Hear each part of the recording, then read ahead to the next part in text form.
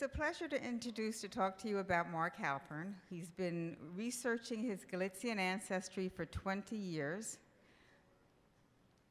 While most genealogists become interested in their family history in their home country and then travel to their ancestral Stetlach, Mark was on business in 1996 in Poland when he first got the bug. So he had visited there already. In retirement, Mark spends his free time working with JRI Poland, Jewish Gen, IAJGS, and the JGS of Greater Philadelphia, helping others research their roots in Eastern Europe, especially Poland and Galicia. Mark is a board and executive group member of JRI Poland, the founder of the Białystok Area Jewish Genealogy Group, and past president and program vice president of the JGS of Philadelphia. Mark has chaired the program committees for the 2009 and 2013 conferences in Philadelphia and Boston, and is leading the team looking into hosting the 2018 conference in Warsaw, Poland. Just as an aside, Mark was the first genealogy friend I met. We met each other by phone, by email, in 1997 because of our common roots in Paterson, New Jersey. Mark?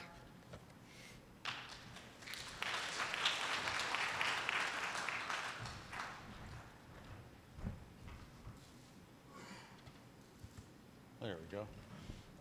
Okay, got to get this up so you can hear me. I hope you can hear me. So, Shalom, Galitzianers. Genealogy is all about connections.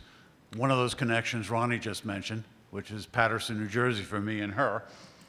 It's connecting people to other people, connecting people to places, connecting people to historical events, and just connections to connections. I hope all of you will find new connections at this conference, and maybe even through attending this session. So let's keep in mind that as we travel through Galicia. Okay. My father was born in a small eastern Galician village of Plaucha.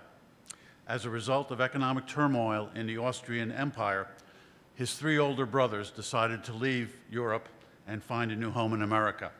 My three uncles, Burl, Chaim, and Shmuel, were preparing to leave for America in 1909.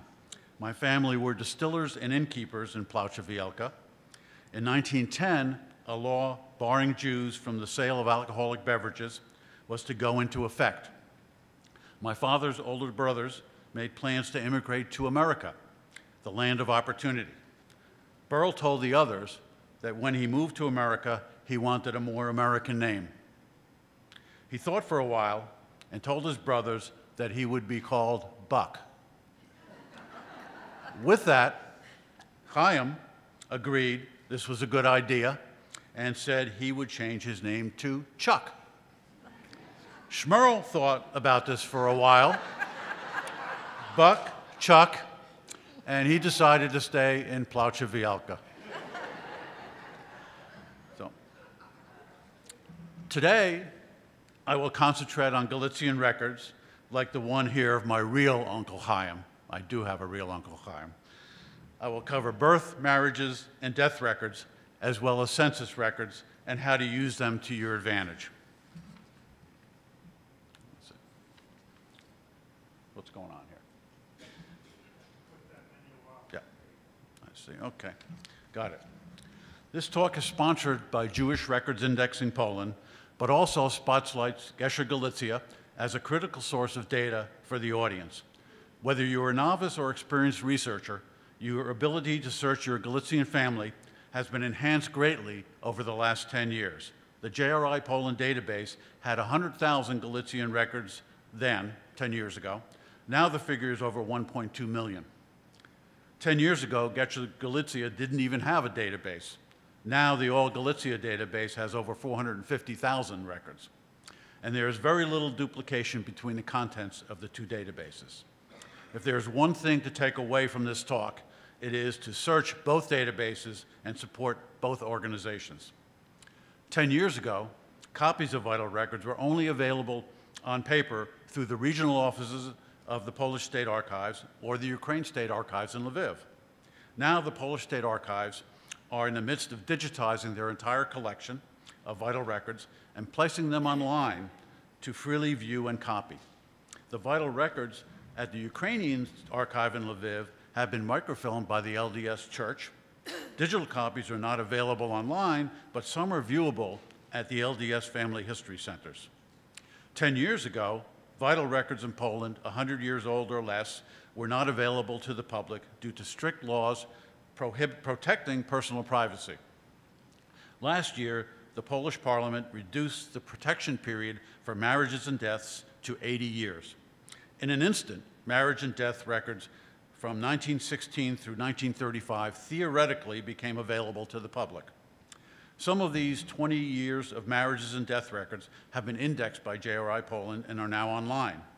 Access by the public and by JRI Poland is subject to the willingness of the Civil Records Office that hold these records to either arrange access or to promptly transfer these records to the archive. I will start with a short history of Galicia and its geography to place your research in perspective. I will show you how to use available resources to find out whether records exist for your ancestral town and where they can be found. I will show you some records and how to help you interpret them. And I will also talk about two very critical and interrelated subjects: civil versus religious marriages and the legitimacy of offspring of those unions, which are very important in understanding your Galitzianer ancestry. Okay. So, before the area was Galicia, it was part of the Polish-Lithuanian Commonwealth. The green outline shows the borders of the Commonwealth in 1771. Before the partitions, the red outline is the current borders of Poland. The blue shaded area is Galicia. Starting in 1772, Poland was partitioned, and the Austrian Empire acquired the land that became Galicia. Prior to this, Galicia had no separate identity within the Polish kingdom. Russia and Prussia also participated in the three partitions that ended in 1795 with the elimination of Poland as a country. This map is a map of the Austrian province of Galicia today. Half of Galicia is Poland and half is Ukraine. Between 1772 and World War I, this was the Austrian Empire. From the end of World War I to World War II, this area was all Poland. Majzeda was born in Austria, he died in Poland, and is buried in Ukraine, and he never left Tarnopol. Now let's take a short trip through history so that your records can be placed in the proper perspective. Let me first give credit to the person who has passed her knowledge of Jewish Galicia on to me and many others. Susan Wynne is the founder of Gesher Galicia and the author of The Galitzianers, The Jews of Galicia, 1772 to 1918. Her book, her articles in Avotenu and The Galitzianer, and her postings to Jewish Gen Discussion Forum were all very helpful to me. Soon after Austria acquired the lands to be known as Galicia, the Parliament enacted legislation establishing a centralized Jewish self-governing body, which I will refer to as the community. This system was useful to the Austrian crown to communicate with the Jewish community about laws and regulations, to track Jews for official purposes, and to enable government to enforce laws and taxes within the community.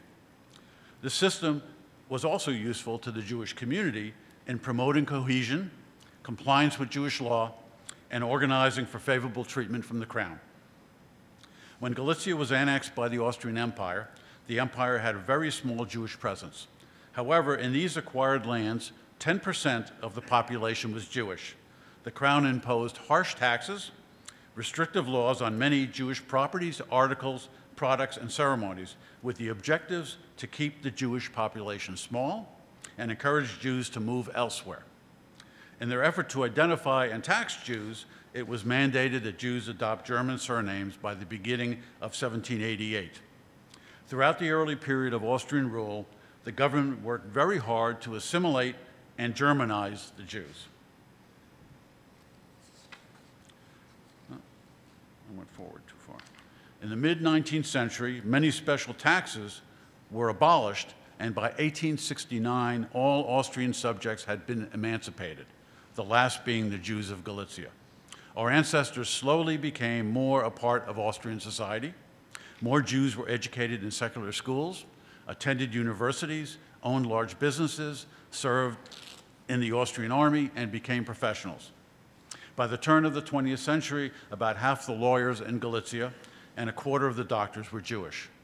Bubby and Zeta's children, Ruchel and Avram, became known as Rosa and Adolf. Their lives became more entwined with the Austrian social and legal system. Before we go any further, I think we should discuss the one immense matter that confounds and frustrates Galitzianer researchers. This is the way the Austrian crown dealt with Jewish marriage. I will talk about two critical and interrelated subjects: civil marriage and the legitimacy of offspring. Early in the Austrian rule, an order was instituted allowing only the oldest male in the family to legally marry. Another order in 1810 sought to limit Jewish marriages, decreeing that no Jew could marry unless they passed an exam in religion based on German catechism.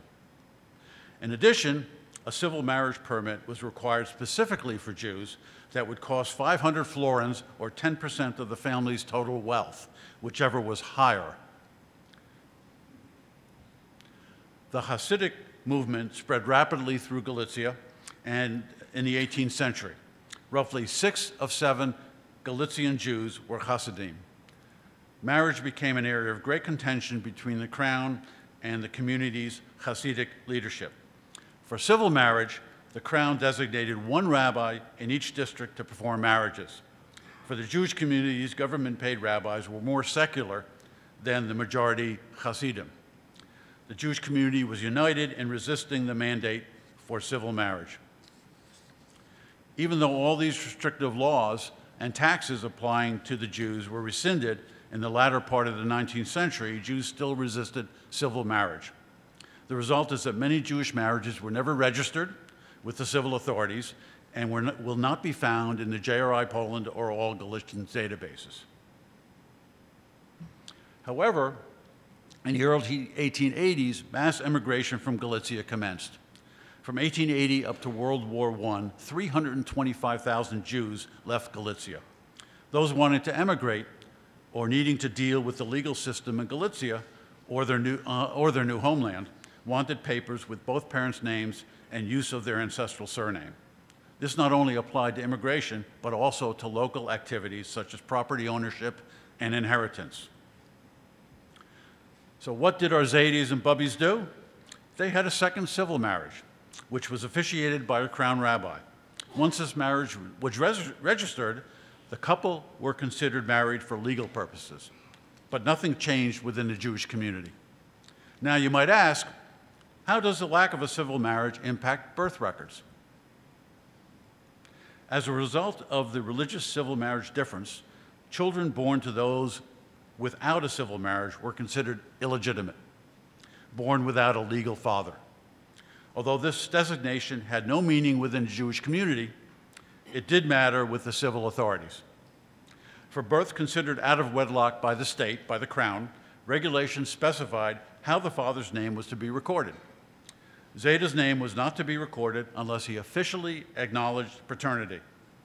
So every time Bubby and Zeta had a child, Zeta would go to the Vital Records Registrar and swear in front of witnesses that he was indeed the father. This meant that his name could be listed on the birth record in the remarks column, not in the father column, and then with his signature and 2 witnesses. His name was not supposed to be placed in the father's column, and the child was to carry the mother's surname. It turns out that these rules and regulations on how to record the birth of an illegitimate child were not always followed, and the actual recording of these birth events was very, very inconsistent. In some cases, the mother's maiden name was recorded for the child. In some cases, the father's surname was recorded for the child. In most cases, however, no surname was identified for the child.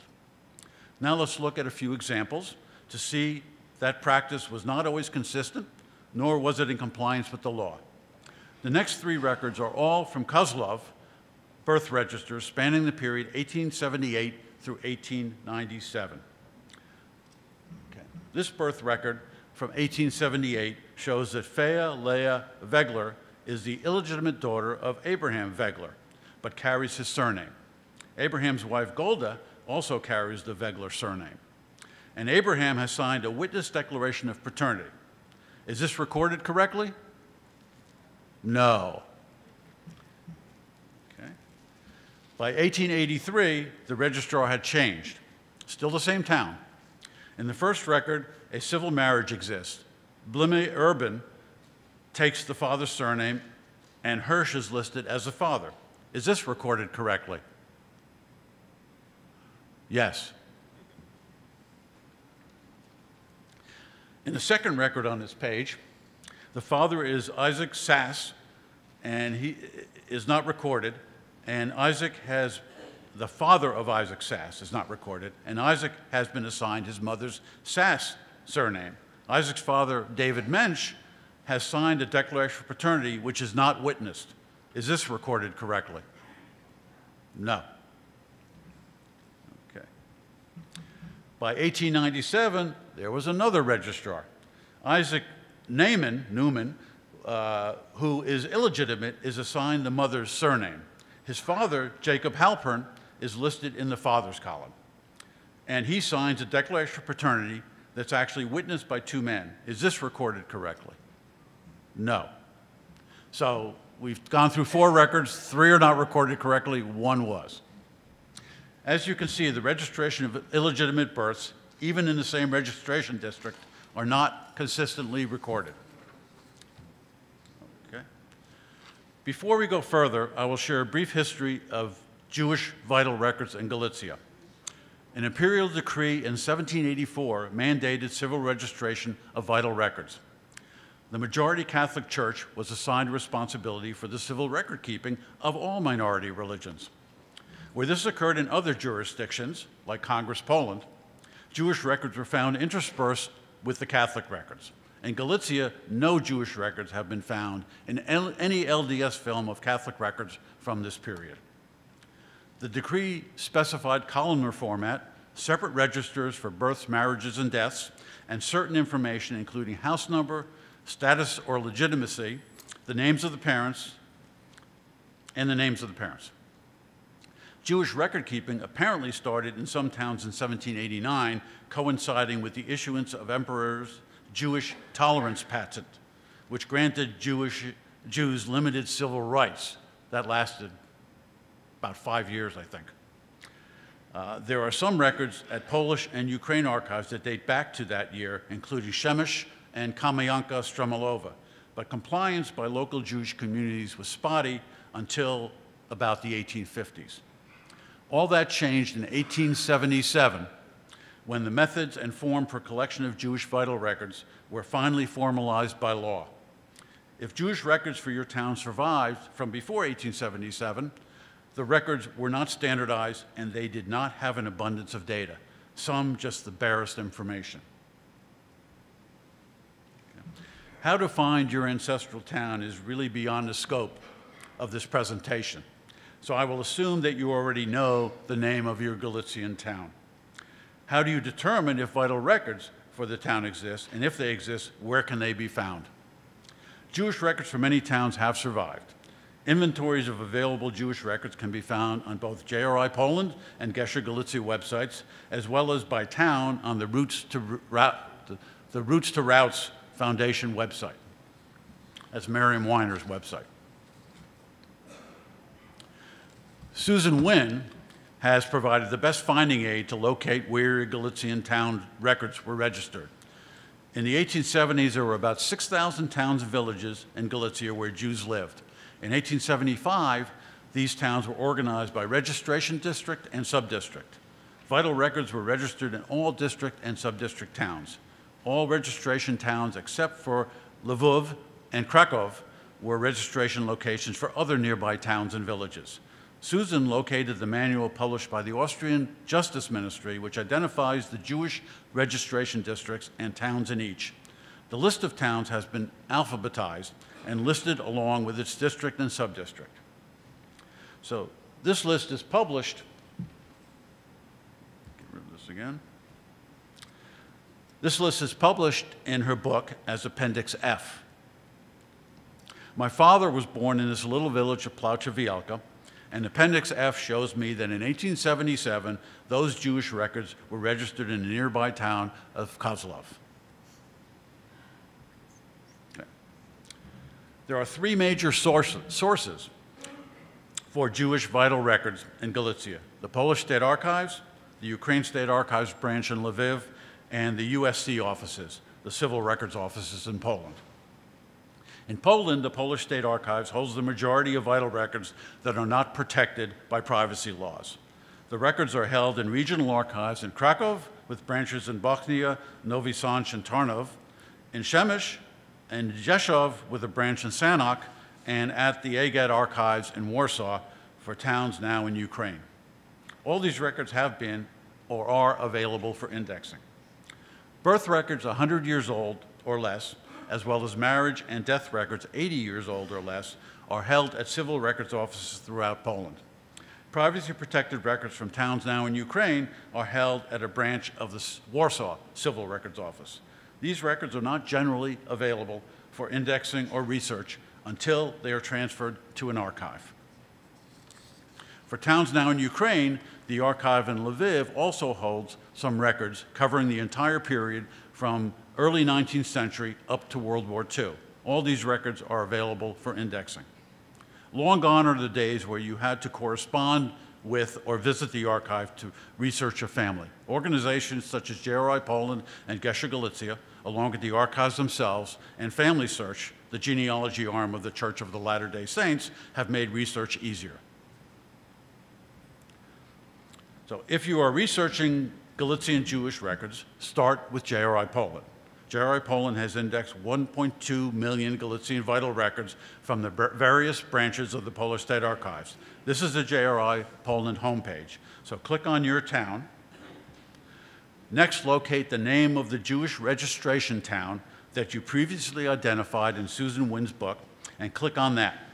By scrolling down, you will find information about the records at the Polish State Archives, what records indices are contained in the online database of JRI, and the status of fundraising, which really impacts on the availability of those record indices. What do we mean by an index entry? For Galician records, entries are extended to show the names, places, and dates that allow researchers to find their family records. And as I will explain later, you can or will soon be able to access an image of that record to obtain all the details. JRI Poland has indexing projects at 8 archives covering Galicia. For towns now in Ukraine, the IAJGS archive in Warsaw covers 96 registration towns. For towns in Poland, 7 archives cover 56 registration towns. In your search, always use both the JRI Poland database and the Gesher Galicia database. Where the majority of JRI Poland's entries are of vital records from archives in Poland, Gesher Galicia has a wider scope capturing indices and extracts of property, tax, school, and other records. Gesher Galicia does have about 300,000 vital records for 59 registration towns, the majorities of which are sourced from the Ukraine State Archive in Lviv. There is, again, very little overlap between the database contents of Gesher Galicia and JRI Poland, so I urge you to use both. The All Galician database has a different search facility, and the results are shown differently. The Gesher Galicia website, along with the All Galician database, complements and expands the information available in JRI Poland. Their website is a treasure trove of information specifically geared to Galitzianer researchers. In addition to this presentation, I urge all of you to attend Brooke Schreiers-Gans's talk on Thursday morning at 7:30 a.m. entitled Using the Gesher Galicia website and All Galician database to research towns and families. And another session of note is Tomasz Jankowski's Records on Migration in the Archives of Galicia, which is tomorrow morning at 7:30. So you're going to have to get up early for those two. Before 1877, there were no standard form headings. The headings were in Latin, Polish, or German. They differed from town to town and year to year. This changed in 1877 when headings were standardized and provided in both Polish and German, as shown here. JRI Poland has translated these headings to English, and the website address is listed in my syllabus handout.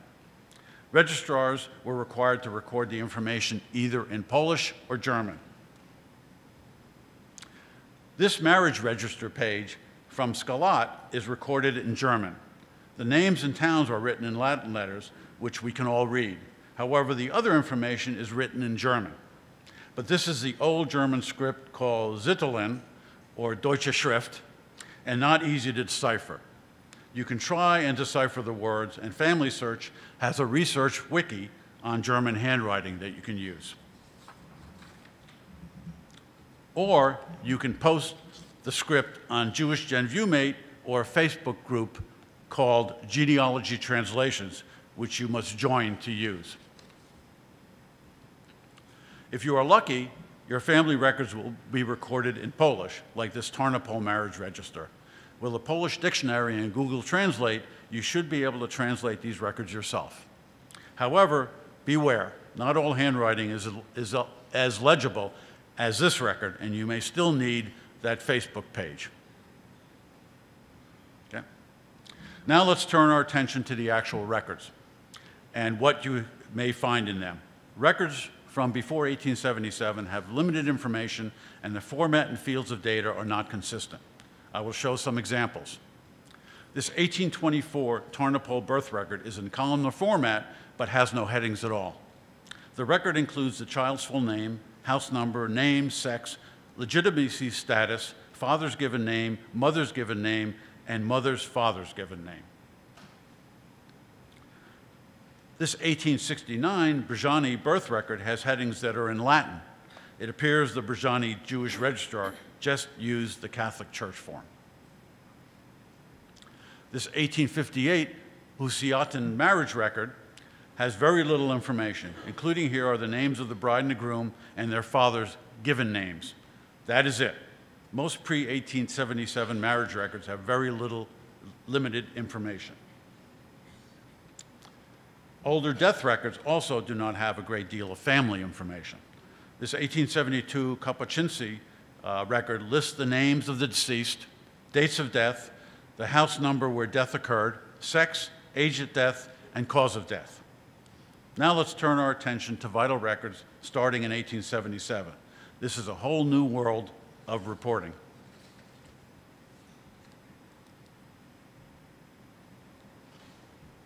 Okay.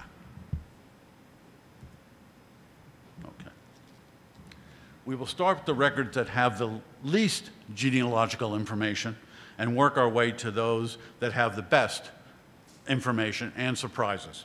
Death records have the least amount of family information. I keep doing that.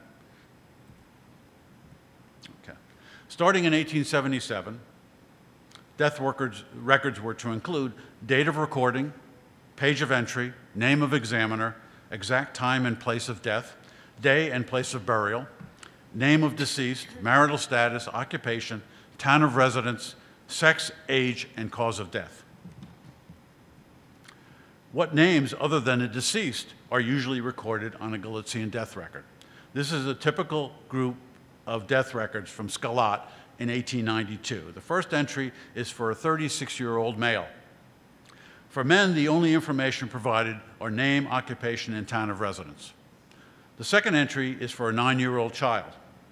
For children, the names of a parent or both parents and their town of residence are usually recorded. The last entry is for my great-great-grandmother, who died at 70 years of age, of old age. I really do not think 70 is old. Do you? Do you? No. For married women, the death record usually shows only their husband's name and town of residence. However, it always pays to view the record, as there may be more information. Okay. So,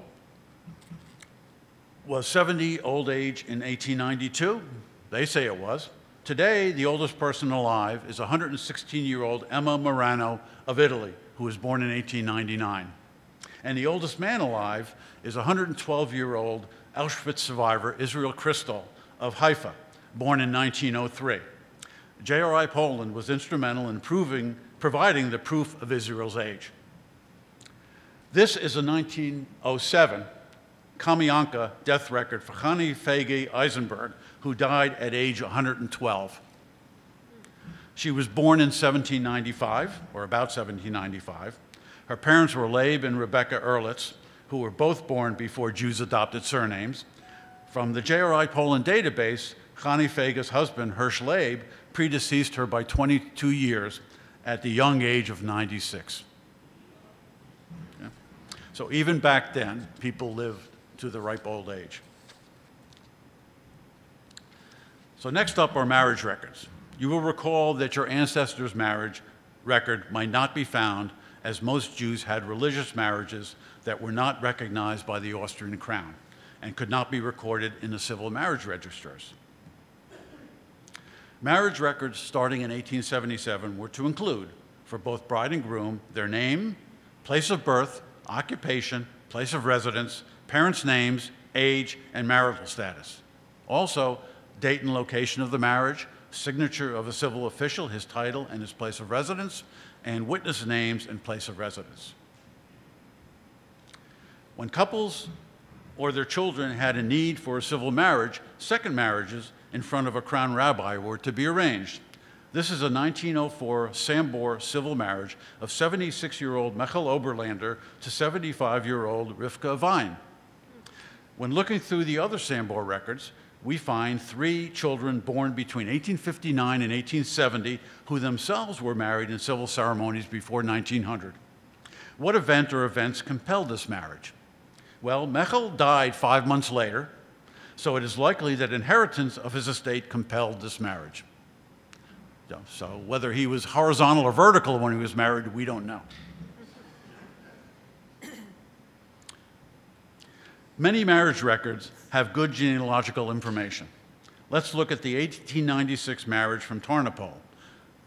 The groom, Jakob Schwadron, was born in Burstin and lives in Zlachov, the son of Isaac and Pessy. The bride is Ida Halpern, born in Skalat and living in Tarnopol, the daughter of Jacob and Rebecca. That's a lot of information already, but the notes show more. The third note verifies the completion of the groom's military service. So here is another line of research.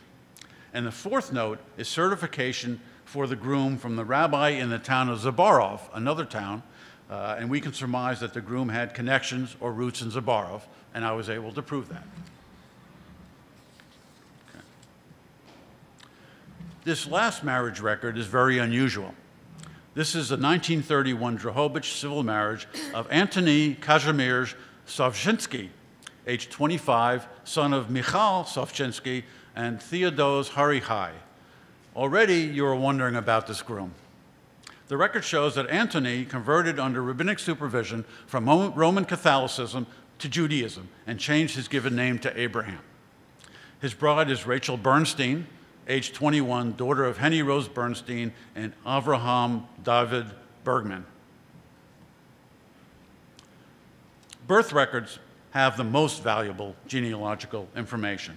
In Galicia, as well as many other jurisdictions, a person's birth record was used to record changes in civil status of that individual. Therefore, when civil events change the status of a person, a note might be added or appended to the original record. Many of these notes are genealogical gold. I will provide some examples later. Birth records starting in 1877 were to include the date and location of the birth and the bris or naming, the child's name, sex, and legitimacy status, the father's name, occupation, and place of residence, the mother's name, civil marriage status, occupation, parents' names, and place of residence, signature of official or witnesses, and their places of residence, signature of the mohel and his place of residence, signature of the midwife and her place of residence, and a report of stillbirth or infant birth, if applicable. Of death, I'm sorry, not birth, death. On my Uncle Chaim's birth record, I have highlighted 2 columns for house numbers. The first being the house number of the birth, and the second being the house number of the bris. You will also find house numbers on death records signifying the place of death. It appears that registrars from the earliest records, remember 1789, through 1930s recorded the house number or address of births and deaths. You should always note the house number, as they are also recorded on other records such as tabular registers, notary records, property records, and homeowner lists. House numbers can be used to track movements of your ancestors, to identify or confirm possible connections between families or family names, and possibly to locate the ancestral home of your family. 2 warnings in using house numbers. House numbers in sequence are not necessarily near each other. Once the numbers were established, new houses were assigned the next sequential number, no matter the location. And second warning is that house number in records are not necessarily the place of residence. They are the place of birth, the place of bris, or the place of death. This is a typical entry for the father. It provides his name, his occupation, and his town of residence. Remember, when the parents did not have a civil marriage, the father's name should not be recorded, or his name and statement of paternity should be in the far right column. If it was in the far right column, it did not have his occupation or town of residence. Very seldom will you find more information about the father, but it is always worth looking. This father's entry is in this 1878 Zhuravno birth record reads Nuta Rice, married son of Abraham Hirsch and Rivka from Zhuravno, a peddler in the town of Zhuravno. So it does give his parents' names.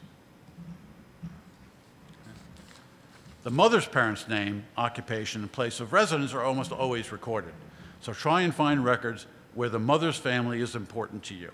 This 1885 Sambor birth reads Rosa Turk Mamalies, wife of Samson Mamalies from Sambor, and daughter of Hirsch and Dina Turk from Baranovce. When a person's birth record was used to record changes in civil status for that individual, notes would be added to the birth record, as you can see in this illustration. Many of these are genealogical gold. Here are a few examples. I will repeat again, always look at the record. This is a page from the 1901 Tarnopol birth register. This first record shows that Usher Horowitz died in February 1902, about a year old. The second record shows that in 1915, the parents of Gittel Spiegelglass presented their Vienna marriage certificate to the registrar, thus changing Gittel's status from illegitimate to legitimate. The third record shows that Max's parents, Mendel Jaeger and Bela Ehrenkrantz, had their civil marriage registered in Tarnopol in April 1903, making Max legitimate.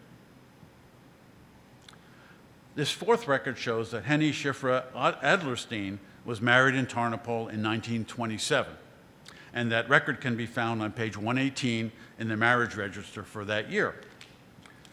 The note on the right says that in 1926, just before Henny's marriage, the parents' surnames were changed. Follow this. Mother was changed from Ruthin to Shore. Father was changed from Bitzler to Adlerstein. By checking other Tarnopol records, I find that both parents were born illegitimate, but were recorded in this birth record with their father's surname, recorded wrongly with their father's surname. This note corrected the surnames to the mother's surnames 25 years later. So this may be confusing, but this is one record provides a good deal of genealogical information. Okay. The fifth record shows two subsequent events for David Leib Schwartz, the 1914 civil marriage of his parents, he's now legitimate, and his 1928 civil marriage. Each of these 5 records has been amended, but do not expect that every record will contain new facts. In my experience, about a quarter to a third of these records after 1877 will have some notation on them. This next record is a Tarnopol birth record from 1863. Being older, the record does not have the standard look we have been looking at. This is the birth of Maizeda, Moses Halpern. The note above the entry says that Moses died on April 17, 1937 in Tarnopol. I knew my grandmother emigrated to America in 1938 after her husband passed, but this confirms the story and provides a Yortzeit date for me. This record is a 1904 Glignani birth of Shmuel Feibisch, son of Naftuli Heller and Nessie Reinhertz. The subsequent note states that in 1925, at age 21, Shmuel was adopted by Abraham Reinhertz and Fege Genser, his uncle and aunt. This record is a 1911 Kolomea birth of Eliash, son of Shulam Hilsenrad and Toba Weinreb. The note states that in November 1953, after the war, Eliash changes his given name to Massier, and his parents' given name to Simon and Antoinette. Were his parents alive or deceased when their sons changed their names? We don't know. The note on the left may show the reason for the name change, as Eliash married Dorota Freilich in September 1953. Was Dorota Jewish? Did Elias convert? Again, we don't know. But here's some more avenues of research for the genealogist. This last birth record we will look at is a 1907 Drahovich birth of Artur, the legitimate son of Dr. Mordko Senensib, an attorney, and Leonie Trachtenberg. In 1919, the record was amended. Arthur's name was changed to Tadeusz Zydnicki, and he converted to Roman Catholicism. Okay. Census-type records are a great resource for families, as they provide a snapshot of the family and their neighborhood. Unfortunately, there are few surviving enumeration documents for Galician towns.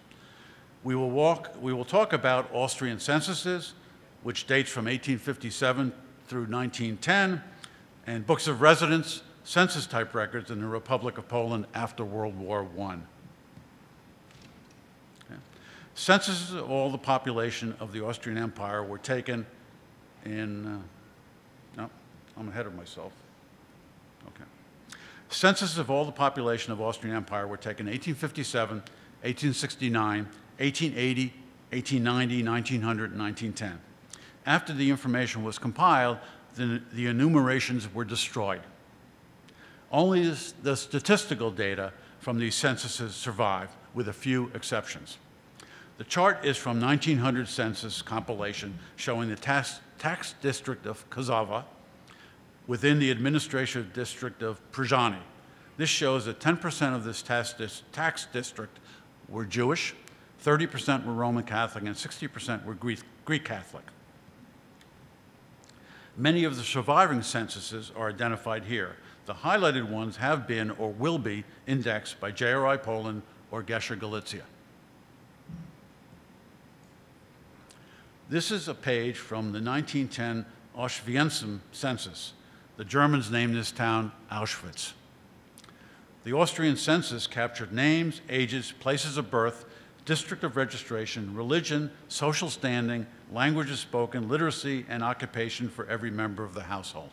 So if your family comes from this town, there are no vital records, but these census records are great, and there, I think, are 4 of these censuses that have been enumerated and have been or will be indexed. This is a page from the 1910 Jewish census of Tarnopol. The entire census is found in the Oblast Archive in Tarnopol. Gesher Galicia has indexed the entire census and also has images of the page if you become a qualified contributor. This census and the index include surname, given name, date, and place of birth, district of registration, occupation, and relationship to head of household. After Poland was reconstituted as a country following World War I, Poland-wide censuses were taken in 1921 and 1931. And guess what? Those enumerations were also destroyed. So I don't know of any exceptions. There might be, but I don't know of any. But starting in 1931 and continuing until World War II, each community in Poland, including all towns formerly in Galicia, were required to maintain books of residence, census-like records of all legal residents of that town.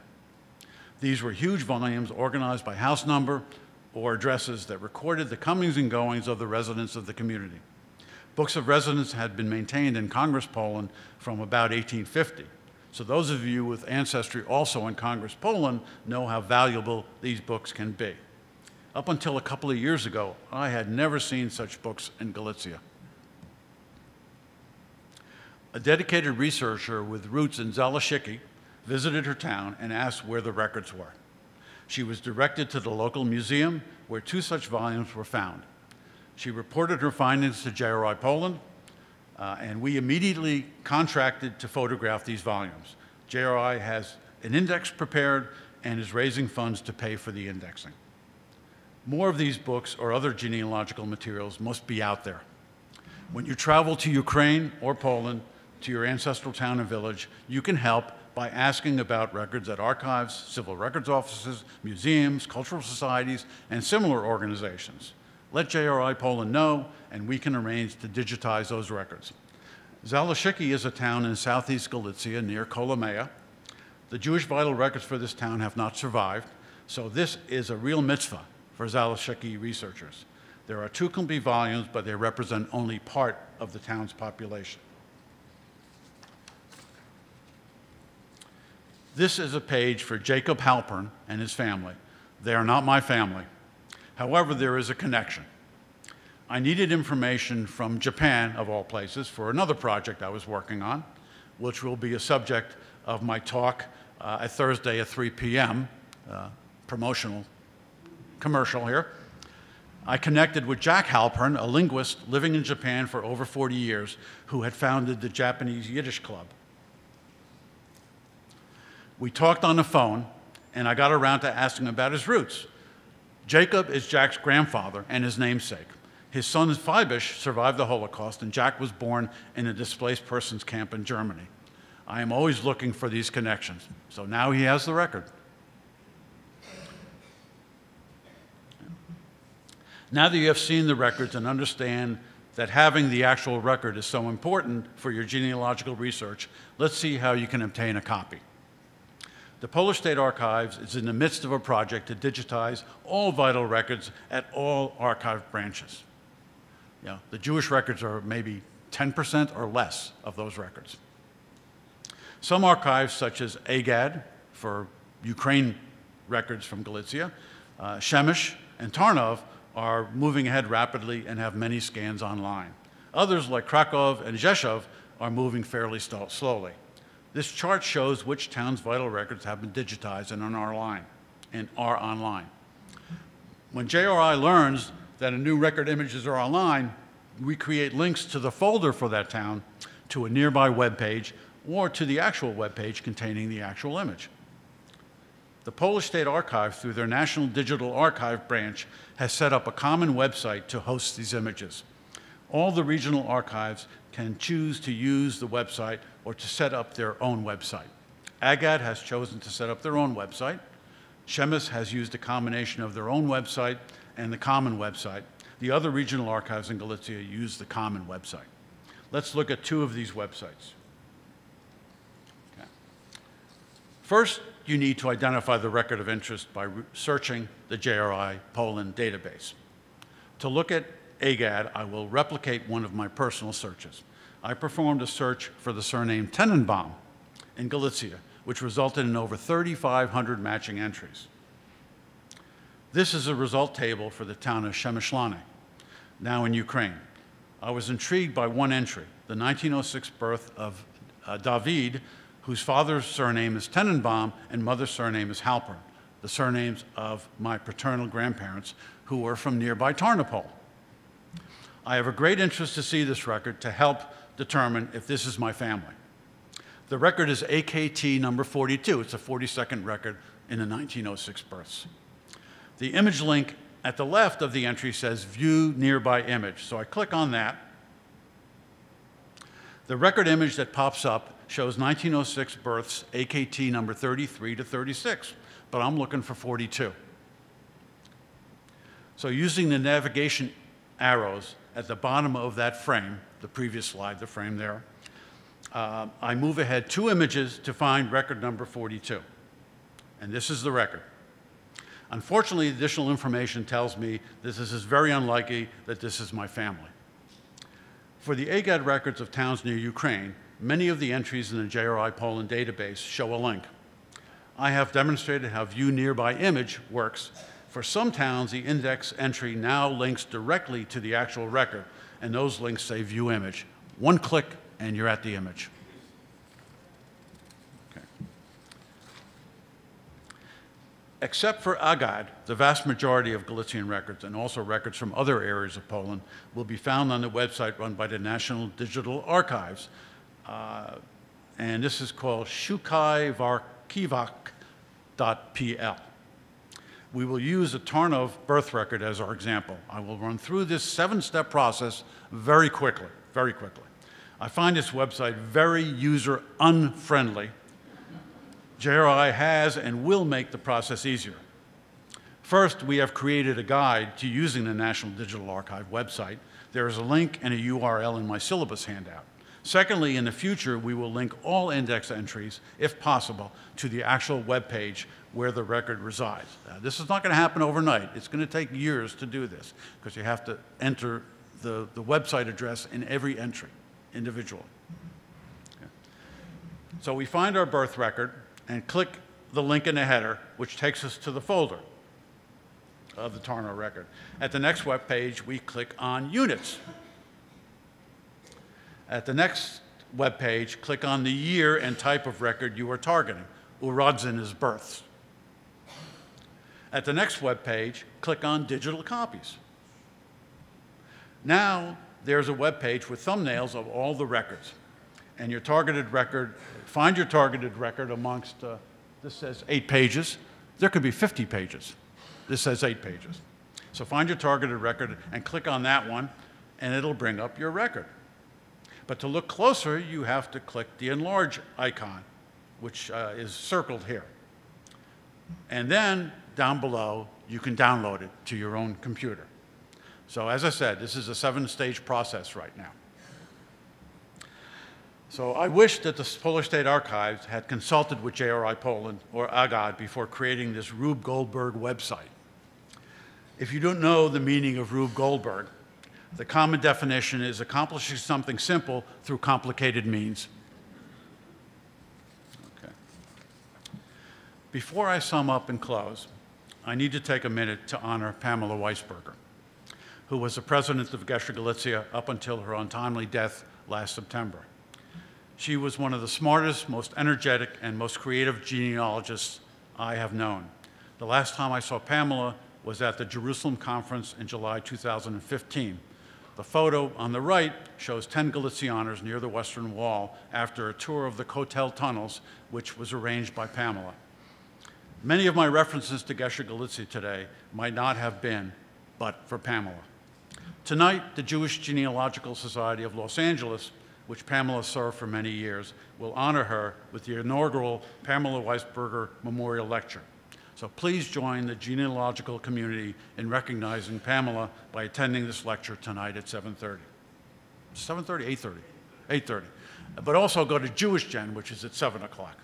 Okay. Now, the Halpern rules for researching Galicia. They're pretty easy, but you got to follow them. Always use both JRI Poland and Gesher Galicia in researching your Galician family. Make an effort to understand and then consider the civil versus religious marriage issue when evaluating your records. Beware, the ways that events were recorded were inconsistent between towns and between registrars in the same town. That means that if you found the record you're looking for, go back and look at that for that person's brother or sister and see what that record says to confirm what the first record said. Okay? Always look at the record. Repeat. Always look at the record. You do not want to miss any surprises. And lastly, be a detective. Look for those connections. And speaking of connections, let's look at one last record. This is the 1892 Lvov birth of Grover Cleveland Blumenfeld. Grover Cleveland Blumenfeld, born in 19th century Lemberg, the son of Zygmunt or Samuel Blumenfeld and Carola Buber. The record states that both parents lived in Chicago, so possibly explains the naming of their son. But why was he born in Lemberg? I don't know. For those who do not know Grover Cleveland, since this is an international community, he was the President of the United States from 1885 to 1889, and then again from 1893 to 1897. I wonder if a baby born today in Lviv might be called Barack Obama Shapiro, or maybe Benjamin Netanyahu Katz. So this is Benjamin Franklin. Does anybody know where Grover Cleveland was born? That's Grover Cleveland. What did I say? I'm sorry. I'm from Philadelphia. Why did I say that?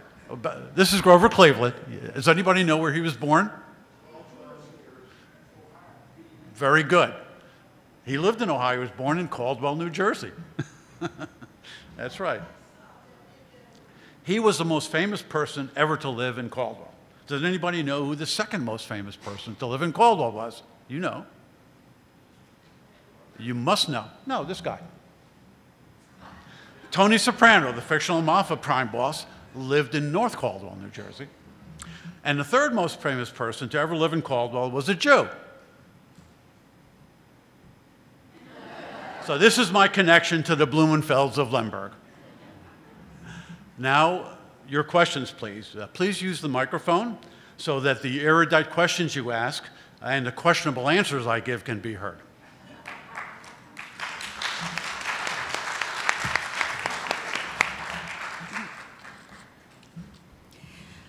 Yes, ma'am. On the marriage records, was the bride's surname the mother's name or the father's name or a combination? I saw where you said they changed the parents' names in one thing back to their mother's names instead of paternal. But on a typical marriage, what would it be? And I have one other question about downloading the images. I have a great deal of problem. Can I answer the first one downloading, first? yeah. Because otherwise I'll forget it. Right. No, yeah. So the first one is problematic. You know, the child takes the mother's surname. What surname does the mother take, assuming that her parents didn't have a civil marriage? In most cases that I've seen, they give the father's name to it, but sometimes the mother's name. It is just not consistent at all. You need to do research. You have to look at other records to find out who was the mother, who was the father of the mother of the child born. It's very complicated. It doesn't go back directly in line. I found a Tarnopol census. I found that a lot of my family, including my grandfather and his brothers and sisters, were born in a certain house number in Tarnopol. It turns out that he and a lot of his cousins were born in his grandparents' house in Tarnopol. So I said I wanted to find the 1890 census for that house because I knew that my great-great-grandfather had died by 1910. I found the census. It listed a family named Yaroshover, not Sass, the Sass family I expected. But if you think about it, you know, this was his wife, Bela Sass. Her maiden name was Yaroshover. I didn't know that. I found it out by looking at the house number. But in all the other records, it showed her as Bela, daughter of Avram Sass and Leah Sass. So in one record it says, used her father's name, in another record it used her mother's name. You need to do more research. You can't rely on the record itself, the surname of anybody, until you look at other records. Yeah. And the second question. The second question, well, it also leads me, I have a record where there is an R in it, or a V, which gives both names. So that leads me to what the maiden name was, is one of the two names listed. Solomon Weintraub R. Spindle. you know, so Okay. I knew one of them was mother, one was father. Yeah, The other question was about downloading images and also the index pages. And I find a great deal of problem doing that when I can see an image or especially the index page from JRI. So I'm not sure Well, how to do that. I'm talking about Galitzian records, and there are no index pages in the Galitzian records. So I really JRI can't- Poland But JRI index. Poland does have, you know, records from Congress Poland have index pages. And, you know, the only way to download them that I know of is to go through that process and find that actual image. No, and- I'm talking about, I can see the JRI index page. I want to download that index page. Oh, or I see the Oh, image. the index page. The image, let's say from Brajani or something, you can see the image, and I want to download that image. Do a print screen, Okay, you know, screen capture. all right. It's the easier way. The other thing is the R and V, the R and V and F between names. You asked about that? Okay. R is for recti, it's Latin. F is for false, which is also Latin, and V is for vel. R recti means incorrect, you know. So it would say a surname, incorrect, this. So they were using the wrong name, which is shown second. They should have been using the first one.